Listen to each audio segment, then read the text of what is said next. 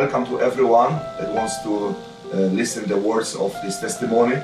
I would like to introduce Brother Kenny Capps, evangelist from North Carolina, to say some words of encouragement and also the words of testimony concerning supernatural ministry of William Branham, God's humble man, and he himself and his family, they started to attend to Branham Tabernacle, Jeffersonville, Indiana, the local church of William Branham in the late 50s.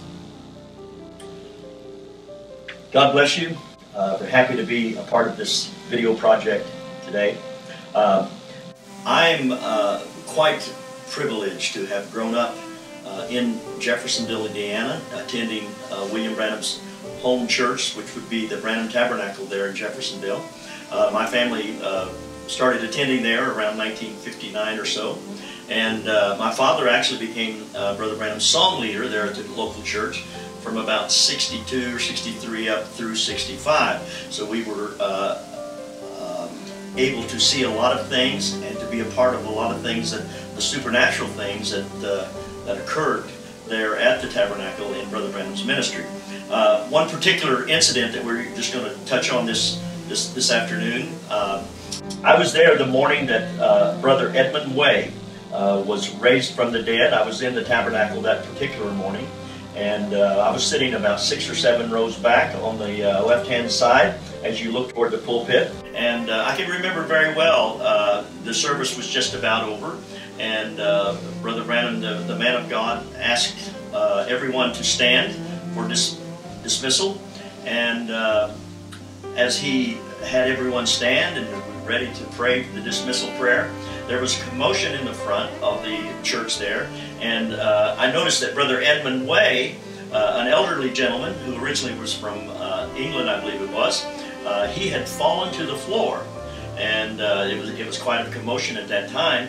And when he fell to the floor, my father, who was the song leader and was sitting on the pulpit, he just a few feet away from Brother Way. When Brother Way fell, my father looked at him, and he said there was no doubt in my mind that Brother Way was a dead man. He said his eyes had rolled back into his head. He said his color had started turning blue, and he said this man, no doubt, had a heart attack or something, and he was dead. And about that same time that my father saw this, Brother Way's wife, who was a registered nurse, she knelt down beside Brother Way, and she felt his pulse, and she put her ear to his chest, and she could not feel a pulse, and she could not hear a heartbeat. And when that occurred, she looked up at the man of God in the pulpit, Brother Branham, and she said, "Brother Branham, he's gone." I remember that very vividly. I'll never forget that. She said, "Brother Branham, he's gone." And when she said that to Brother Branham looked out toward the audience, and he said, "Now let's everyone be real reverent." And he got down out of the pulpit, and he knelt beside Brother Way, and I did not hear a prayer that he prayed, but I found out later and heard later from those that were closer to him than I were, that he said something to the effect of, "Lord Jesus, I pray that you would give this man back his life in the name of Jesus Christ." Something to that effect. And when that happened, my father, who was sitting on the pulpit, he said there was no doubt he was a dead man. He said his eyes had rolled back into his head, the white of his eyes was showing, and he said he had stopped breathing, he was turning blue.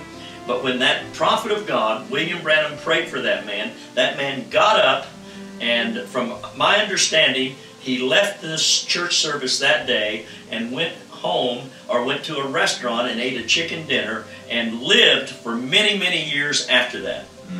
That is my recollection of that particular event. We believe that Lord Jesus Christ is the same yesterday, today, and forever. He vindicates His word. We don't glorify a man, but we believe that Jesus Christ, He came down in our generation to prove Himself and His infallible word. So I believe it's not only signs and wonders, but it's also the voice behind the sign that's supposed to bring our lives to closer relationship with Jesus Christ. So we are very thankful for that testimony.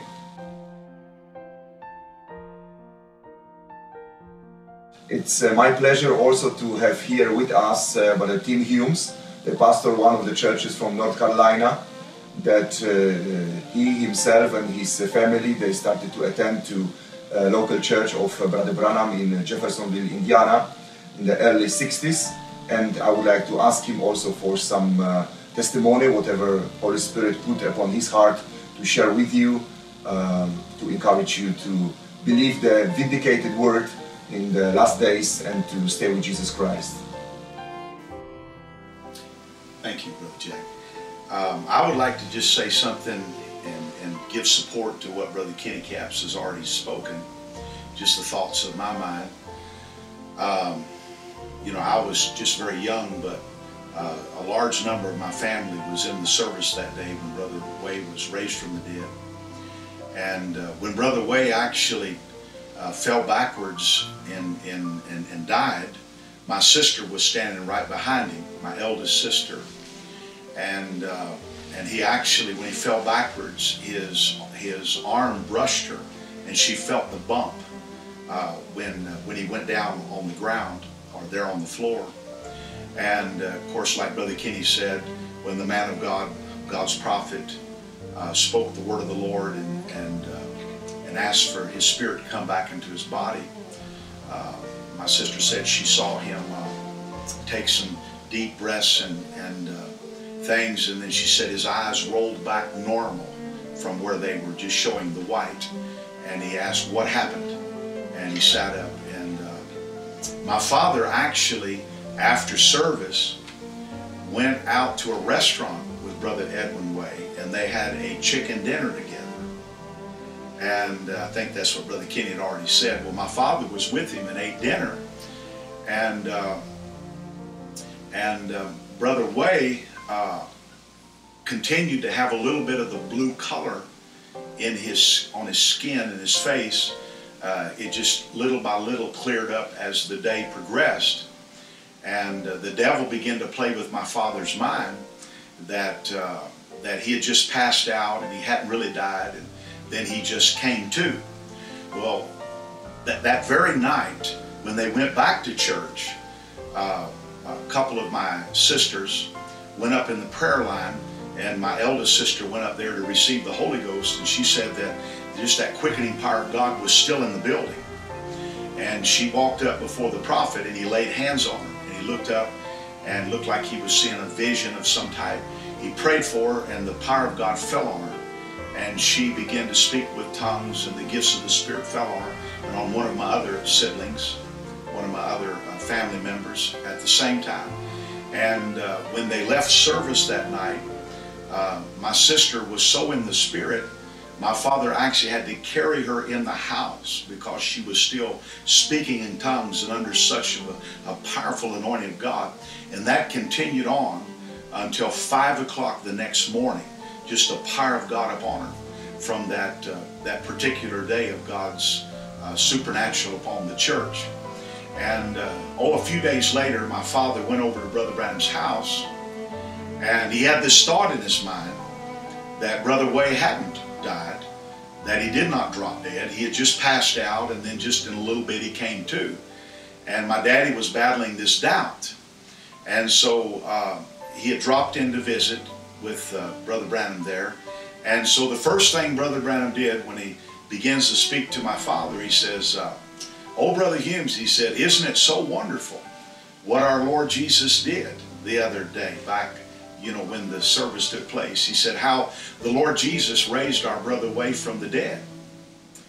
And my father was thinking in his spirit and in his heart, oh, he didn't die. He just passed out and then he just came back to life, you know, started breathing, and the heart started working again. And immediately the prophet of God spoke, and he said, "Oh no, Brother Humes." He says, Brother Way did not just pass out and then just wake up and come to a little later. He said, our Lord Jesus raised him from the dead. And my father was so affected. He had tears in his eyes, and he told me, he said, "Tim," he said, "I know that if that God that was with that prophet could discern my heart and reveal everything to me about what happened that day and what I was dealing with, He said, I knew that same God could raise the dead. He said, and from that moment forward, he said, it was just the grace of God that had come to me, cleared up all of that, and it was just a greater vindication to him than ever before of the Spirit of God that was upon that man, William Branham. God bless you. Trust that'll be a blessing. It was really a privilege for us to hear all these testimonies and just to realize that God is so good. He's the same today. Most of us in Poland, we hadn't opportunity to meet Brother Branham when he was on the earth. I hadn't this opportunity, but I really appreciate the people that I can meet, and they can share with this real events that happened, and we've got the possibility to share with you just for edification, for the blessing of the believers in Poland.